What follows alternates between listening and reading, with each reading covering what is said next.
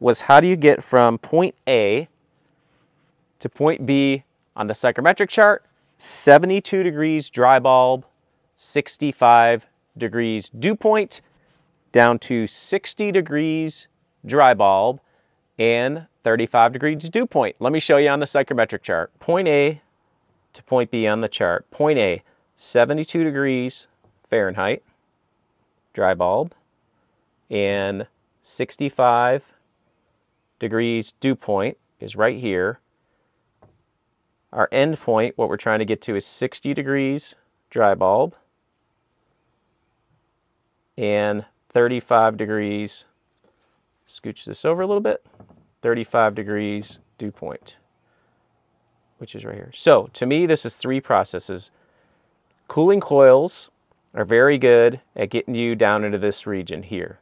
So let's say, and I haven't run any selections, so some of these values are going to be a little bit off, but you get the idea. So let's say we run this through a cooling coil, chill water cooling coil DX, starts going to the saturation line, and it comes down to, let's say, 55 degrees, okay?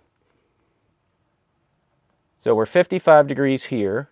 So how do we get from here to here? Well, one of my favorite products to get to dew points lower than 45 is to use an active desiccant product. So what active desiccants do is they remove humidity, but in doing so, they add heat. So the process would look something like this. I haven't run a selection, so I'm not sure exactly where it would end up, but you would be lowering the humidity and adding heat to the system.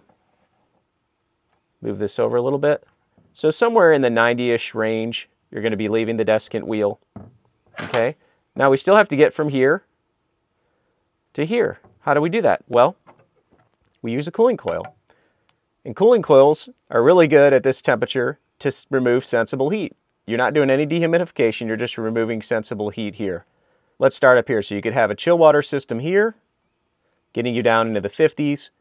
An active desiccant will get you to the dew point you need. You could take this dew point down to the minus 80s if you need to, minus 40s.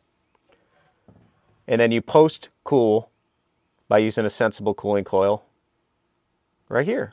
So that's how you get from point A to point B using three different types of systems.